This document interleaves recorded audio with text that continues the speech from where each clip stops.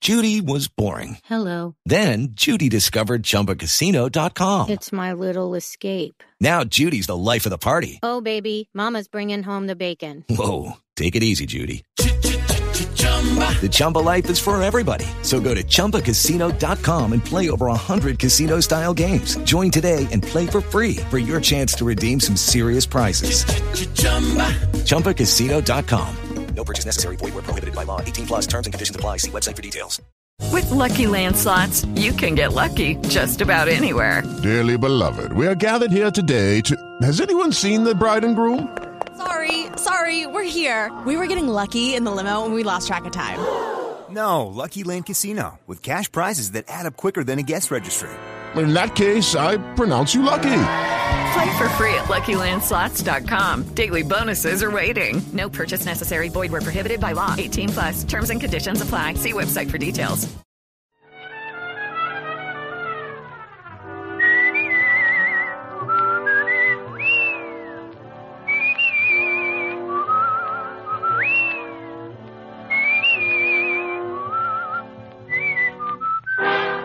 Here's Dick Powell as Richard Diamond, private detective.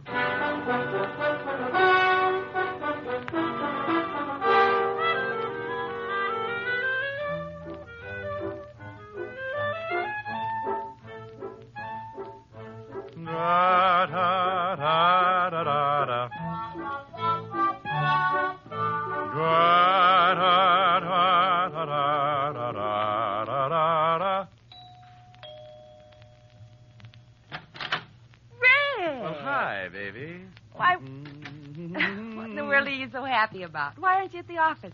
Now, don't confuse me, dear. One question at a time. Come on in the study, and I'll tell you all about it. Oh, now stop being so mysterious. You never come over here at this time of the day. Read some of these. What are they? Letters. Read them. All of them? Well, there must be at least half 100. Well, close. 53, and those are only about 1/10 of the pile that's in my office. Oh, Rick, are these... Yeah, the lovely, dear, sweet tenants in that gorgeous building right next to this one. They like your singing. Read a couple. Me, me, me, ho, ho, ho, dee, dee, dee, dee, dee. Dear Mr. Diamond. La, la, la, la. Rick. Go on. Well, stop sounding like a whole quartet. All right. Dear Mr. Diamond, I live in the building across the way from Miss Asher's apartment. Right over there. At least once a week, I sit in my living room and listen to the sounds of your melodious voice. Last week, however, I waited for 7 straight days, but without result. You did not sing. Please, Mr. Diamond, for the sake of my family, continue to sing at least once a week. I am beginning to nag my husband, and yesterday I took the rubber bone away from my French poodle. Everybody shall be exalted. You see, it's getting to be a real problem with me, and if you want to save me the $25 a day, I would have to pay my psychiatrist. Sing. Yours expectantly, Mrs. Louise Cartwright. Rick, are they all like this? Well, certainly not. Some of them are really desperate. Now, here's the one I saved out. Read this one if you really want to get a charge. Me. My dearest Mr. Diamond. Go on. I have been listening to your beautiful singing. What? What do you mean, what? What you just read. I've been listening. No, the last part. Your beautiful singing? Yes, I'm in a enchanted evening. Oh, you show off. Go on, finish it now, finish it. Well, she's been listening to your beautiful singing. Oh, yes. And many times I've seen you going into Miss Asher's apartment, and I think you are as beautiful as your voice. Oh. What? Now, you said that. Turn off the steam and read the last part. I wouldn't miss it. Last week, I waited and waited, but you didn't sing. Everybody shall be exalted. I know you were in Miss Asher's apartment, and you certainly had the chance. If Miss Asher is the one that won't let you sing, come over to my apartment. I have a piano, and I just love it. 977 Park, apartment 303. Signed, your most ardent fan, Ellen. Mademoiselle from Rick, what are you doing? Open your window. Don't you think it's a little stuffy in here? The air conditioning's on. Rick, now stay away from that piano. No, I knew it. Ellen's right. You really don't want me to sing. At 11 o'clock in the morning? No. want you to sing tonight when it's more romantic. Oh, shame on you. Me? Yes, you. You want to deprive those poor, discouraged people of a little honest, simple pleasure? You want that woman to take her dog's bone away again? You idiot. Oh, no telling what'll happen. Those people might not leave their apartments for days. It'll get to be like a prison camp. Think of it. No food. They won't leave the building even to go out and get an orange or a lime or something. And you know what? What? Scurvy. Oh. They'll be dying like flies. Well, go on. What's the matter? Dying like flies. I wonder who thought up that bright little simile. I've got a big green fly in my office that's so tough he carries a man-swatter. Oh! Well, you think it's funny, do you? Think what'll happen if those poor people stay in that building, withering up with scurvy, you fiend. I know it.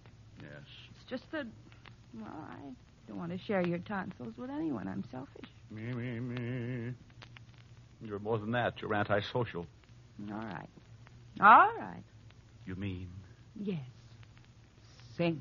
Stop, fellow. 101 pounds of fun.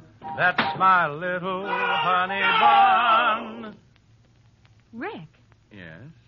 did you hear something? Oh, I think so. Try it again. All right. 101 pounds of fun. That's... Rick, Yes? I heard it. That's that grouch. Rick, Yes. there's an enemy in the camp. But what do we do? We can't just let those people die over there. Sink him. You mean? Yes. Sing. It's your duty. You're right. It's no longer a matter of personal pride. I must defeat the grouch at all cost.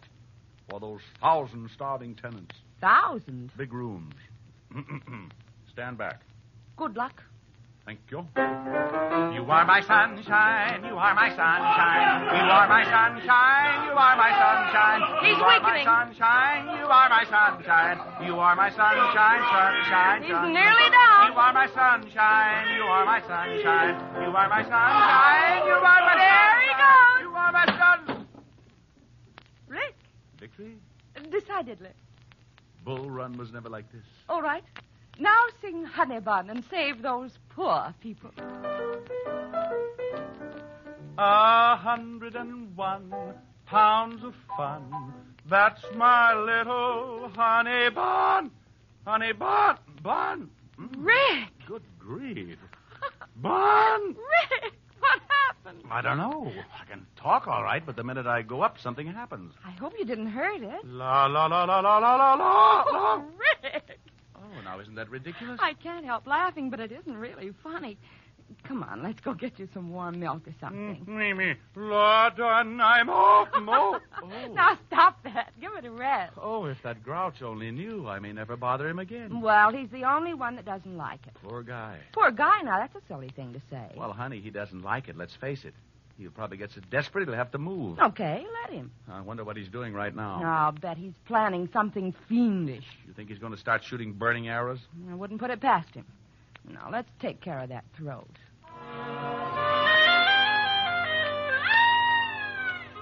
Well, sometimes silly things like that happen. I come on like a big baritone and lose my voice. Helen has to feed me hot lemon juice and honey for about 3 hours, and the grouch across the way in the next apartment starts thinking up the 10 best ways to eliminate Diamond. Think I'm kidding? Well, let me tell you. I didn't know it then, but that fast course of You Are My Sunshine with my own lyrics started more trouble than a hopped-up mouse in a herd of elephants. While Helen fed me the tonsil cure, old Grouchhead was dreaming up a cure of his own. What am I going to do? I work in the daytime, try to sleep at night. He sings at night. I switch to the night shift. He sings in the daytime. Oh, I'll fix him. I'll fix that Diamond. Yeah, phone book.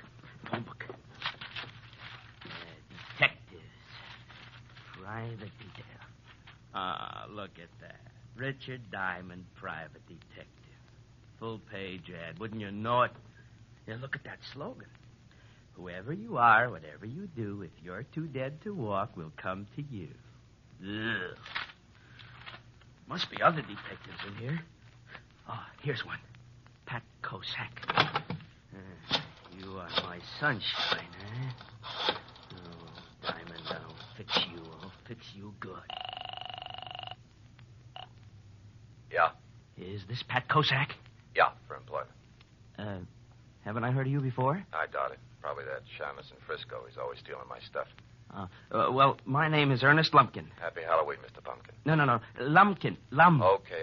What can I do for you? Well, I've got a problem. It concerns another person in your line of work. You mean another Shamus? Yes, he sings. You mean Diamond? Oh, is he a friend of yours? A competitor isn't a friend. Diamond gets more clients than anyone in the business, so he isn't even a competitor. He's a capitalist. He can advertise. People go to him instead of me. I hate him. Oh, Mr. Koslak, you're not alone. The name's Kosak, Mr. Dumpkin. Lumpkin. Lumpkin Dumpkin. You want to hire me? But you don't even know what I want you to do. Can you pay me $50 a day? If you can do the job in one day. For $50, I'll steal a Chrysler building and bring it over to you on a motor scooter. What's your address? 977 Park Avenue. And hurry.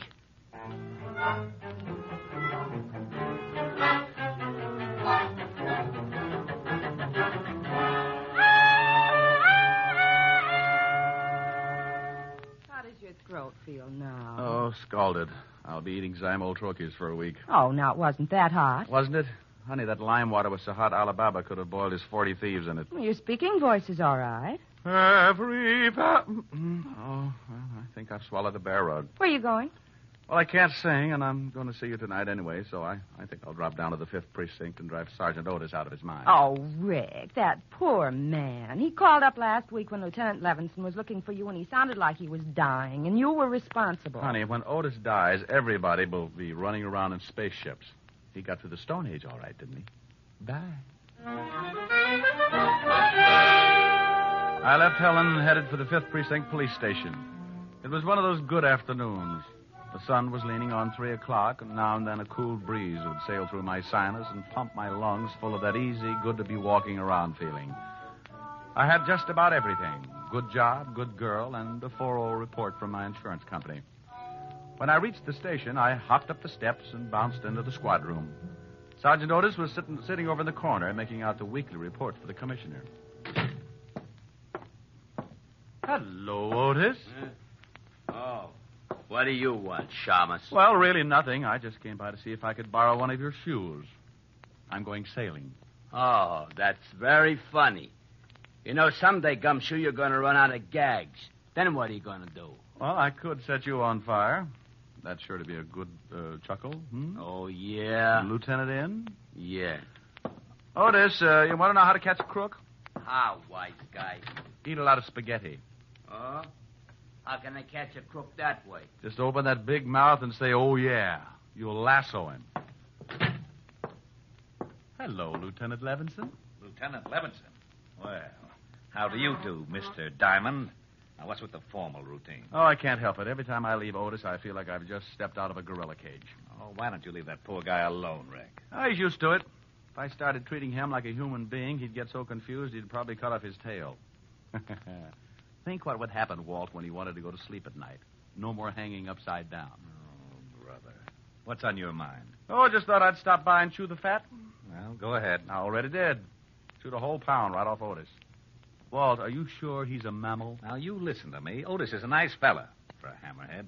He can't help it, so stop tearing him down and tell me what you really want. Walt, I'm surprised at you. I just wanted to stop by and say hello. Hello.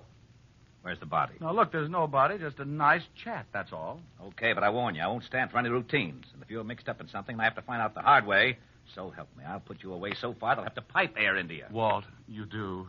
Do what? Love me. Oh. Would you like to wear my Sig Alf pin? Rick, for Pete's sake, what's the matter with you? You've been growing poppies in your office? Wait a minute. Yeah, what is it, Otis? Miss Asher on the phone for Diamond. Okay. Phone for you, Rick. Helen. Oh, thanks. 5th Precinct. Remember our motto. A corpse in the morgue is worth 2 in your basement. Oh, no. It's true, Walt. It's true. Oh, that Walt just jumped out of the window. No, honey, there's a caste system around here. When Walt feels like jumping out of a window, he throws Otis out first to see if it hurts. How you, baby? Hi. Rick, Mr. Jones called and said it was very important that he see you at once. Said it was a matter of life and death. Jones? First name John? Well, he didn't say. He just gave me an address and asked you to come over immediately. 137 River Street. He called me at your apartment? Uh-huh. Hey, I never thought of that. How'd he get the number? No telling. Well, I'll go on over. Maybe he'll turn out to be a good client. Call you later, baby. How's your throat? Oh, la done, I'm all... Goodbye, Rick. Hey, you really sound terrible. I'll see you later, Walt. Huh? Oh, thanks for the brilliant conversation, Sporty. Walt, just because I didn't have a corpse hidden out someplace, you get mad. All right, see if I care. Oh, now, wait a minute. No, I understand. Well, you can just get someone else to play jacks with. I'll send you Sam Spade. Now, Rick. Otis, Yeah, Lieutenant. why haven't you got that report in here? I've been eating spaghetti. Spaghetti? Yeah, and that Diamond's a liar. I can't lasso nothing. Maybe you have to be a cowboy.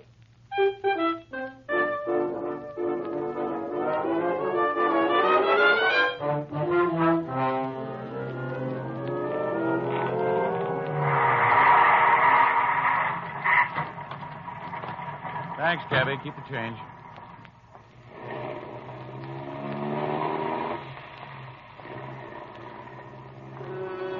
"137 River Street," the address Helen had given me over the phone, was an old deserted warehouse. Now, I want to stop right here and say I admit it was pretty stupid to wander into an empty warehouse like that. But I figured that this Jones guy must be in some kind of trouble to leave a message like that with Helen. The place was as empty as a fairground in the winter. I put my hand on my .38 and kept moving toward the back of the building. Then I saw a door.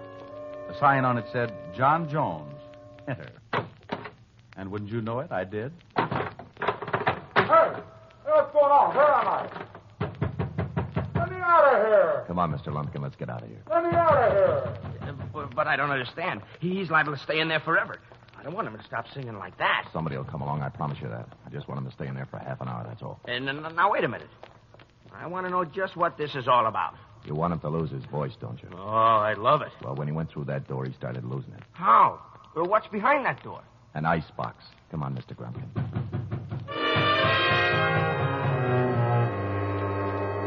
Well, that's exactly where I was, in an ice box. Not a very big one, but a very cold one. The kind a company might have to store fresh meat and drinks.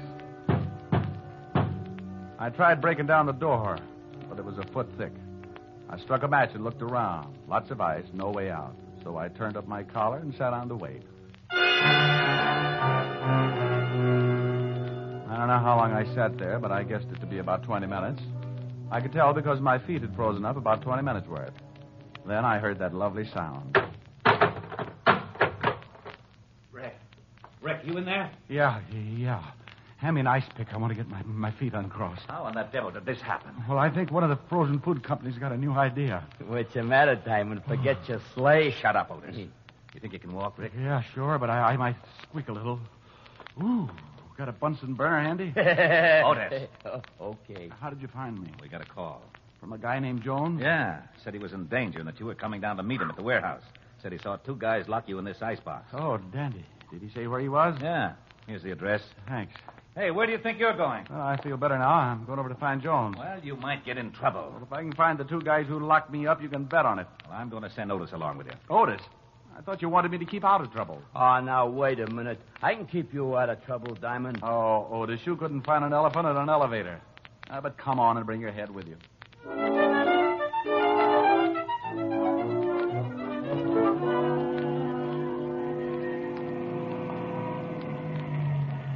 This is the address where that Jones guy said he'd meet you. I'm Mandelbaum, Swedish massage.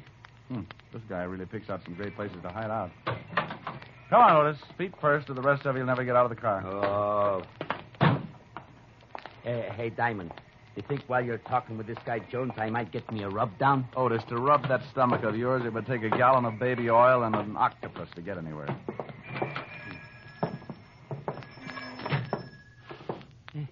Hey, it smells kind of good, don't it? Like a pine tree, maybe. Otis, how would you remember? The last time you smelled a pine tree was when you used to run with a pack. Now listen here, Diamond. You gotta lay off. I don't go around... Yeah, what can I do for you? Holy cow. Get the biceps. Oh, I'm looking for a guy named Jones. Oh, yeah? Who wants him? The name's Diamond. Oh. Well, Mr. Jones is expecting you. I think he's back in the steam. Which way is it? Straight back. I'd show you when I gotta give a guy a rub. Come on, Otis. You must be at the end of the hall. That's a pretty bright observation, seeing as how there's only one door and it's at the end of a hall. Yeah, that's the steam room. How do you know? By this little window in the door. What do you see? Steam. Then, by golly, it must be the steam room. Hey, I can't see nothing. Mr. Jones? Hey, ain't that some guy lying over there on the bench? Looks like it. Mr. Jones? He don't answer. No. Otis, look, I'm going over there. Keep the door open. I don't want anyone to lock me in this place. Oh, okay. Mr. Jones, Well, hey, Otis, it's just a bunch of towels rolled up to look like somebody. Hey! Otis, what's the matter? Diamond. Yeah, where are you? Right over here. Well, what are you doing there? I told you to stay by the door and keep it open. Well, I did stay by the door until I got pushed. Pushed? Oh, no. You know something? What? I think we're locked in.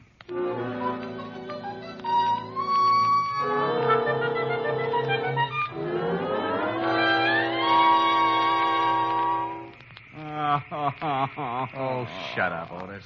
But I don't feel so good. What are we going to do? Oh, why don't you be happy? It's the only chance you'll ever get to sweat off some of that blubber. Yeah, you want I should look like one of them atrocity pictures? Otis, you could lose 300 pounds and still weigh in with King Kong. Yeah, there's no time to get nasty. Well, relax. Read a magazine or something. What do you mean? Just what I said. Read a magazine.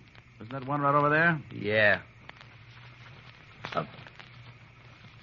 Oh, for Pete's sake. How can I read this thing, Shamus? The pages is all stuck together. You couldn't read the first line of an eye chart anyway.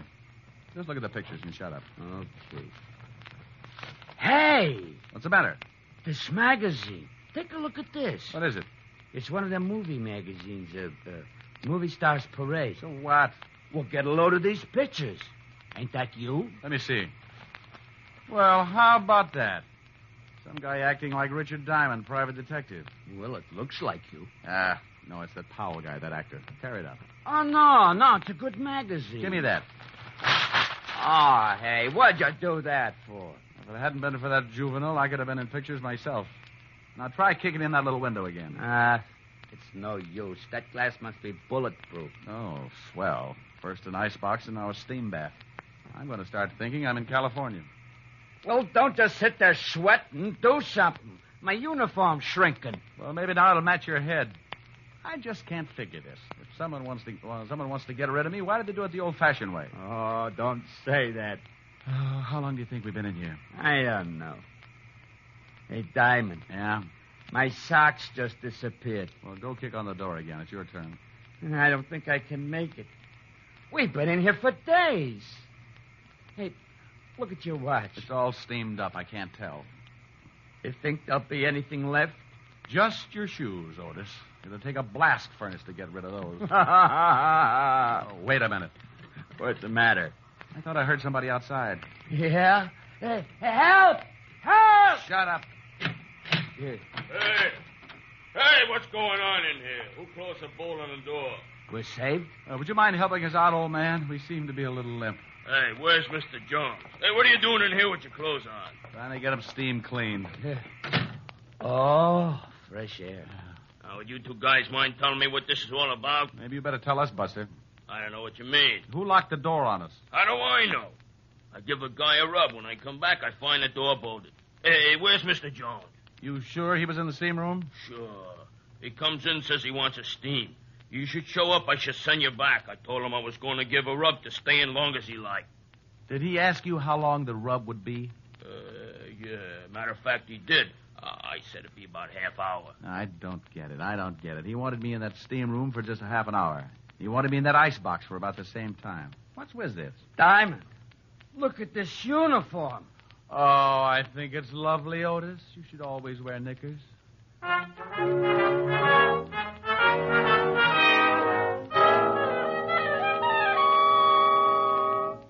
Rick, this is stupid. Didn't the guy at the steam room tell you what this Jones guy looked like? Well, from the description, could have been anyone. Look, I'm just as mixed up as you are. Well, we'll keep after it. Just don't worry, that's all. Hey, Diamond, Miss Asher just called and I told her what's been happening. You mean you know? No, but I told her anyway. She said you should come right over because she had dinner for you. She wanted to take care of you. Isn't he lovely, Walt? Think what that head is going to look like in a bottle. Oh. Now you got him sore. It's going to be horrible around here. Well, isn't it always? Now, I'm going on over to Helen's. Keep after that Jones guy and let me know if you run across anything.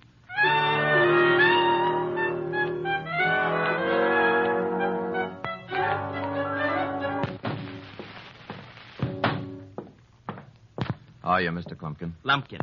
Okay, how are you? Come in. Well? Hampton and a friend, Boyle for a while. You think it did the trick? Look, when Pat, Cossack. Yeah, Cossack. Well, when I do anything, the results are guaranteed. I just tailed Diamond from the station. He went into his girlfriend's apartment across the way. Oh, goody. Let's see what happens tonight. I'm staying home from work just to hear him not sing. Yeah. About my $50. Oh, look, he's never in that apartment more than 10 minutes before he starts singing. If he goes over 15, you get your 50. Come on. What are we going to do? Raise the window. I don't want to miss the lovely silence when he opens that big bazoo. Okay, so I look funny. I'm sorry, Rick, but your clothes have shrunk so much. You should see Otis. I'm sorry. Well, you should be. Don't know what I've been through. Oh, yes, I do, and Mommy's going to make it better. Here's a nice drink. I don't want a nice drink. Oh, it's strong enough. Well, put it in a dirty glass. You just drink it. Okay. Oh, wow, my throat. You hear something? No, why? Nothing. Your throat's still pretty bad. Don't know. Me, oh. Hey, it's pretty good. It sounds great. Oh, no! Now, I heard something then. Yeah, so did I. It's that grouch again. Give it to him. Oh, you bet. I feel mean. 101 pounds of fun. That's my little honey bun. Get a load of honey bun tonight. I'm speaking of my sweetie pie, only 60 inches high. Every inch is packed with dynamite. Her hair is blonde and curly. Her curls are hurly-burly. Her lips are pips. I call her hips twirly and whirly. She's my baby. I'm her pap. I'm her booby. She's my trap. I am caught and I don't want to run 'cause I'm having so much fun with honey bun.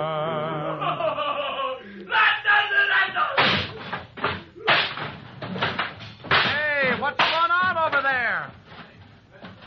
You're Cossack. Okay, but don't hit me again. You can keep the $50. Said he wouldn't sing again, huh? Said you fixed it. Well, I'll fix you. No, not that. Put down that chair. Go on, get out of here. That vulture is singing better than ever. Okay, only don't hit me again. Helen. Yes, Rick? You know, that ice box and that steam bath were the best things in the world for my throat. Yes. After you lost your voice this morning, I didn't think anything was going to help. But that ice box and that steam bath really did. Diamond! Oh, hello, Mr. Lumpkin. Did I hear you say you lost your voice this morning? That's right, Mr. Lumpkin. Then didn't think I was going to get it back either. Good night, Mr. Diamond!